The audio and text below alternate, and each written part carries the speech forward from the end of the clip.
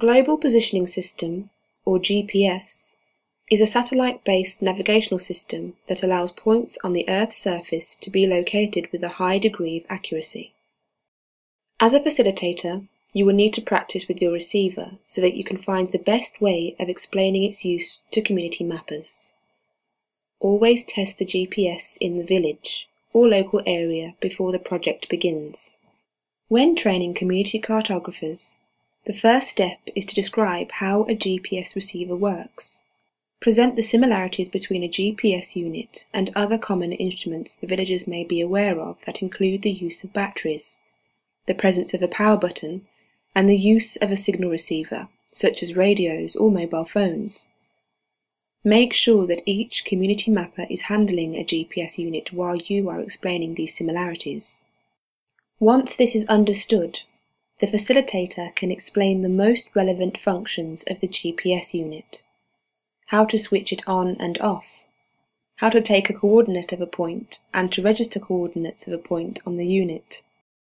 When local mappers are more confident with the unit, facilitators can help them to learn about other features, such as navigation and evaluating a distance. To find the coordinates of a location using the GPS device, go to the place that you wish to locate. Stand in a clear area with no or minimal obstructions overhead, and turn the receiver on and wait until the coordinates are displayed on the screen of your GPS. When the unit has received enough signal to give you the coordinates of your location, press the Mark button to register the point, and a new page will open showing the geographic coordinates of your location and a number associated to this position.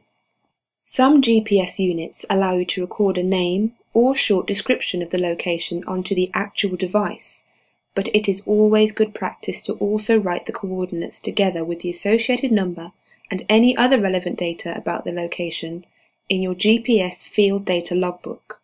This ensures that you have a backup in case the GPS unit gets lost or broken, and also to record more detailed information that can later be used to support the community.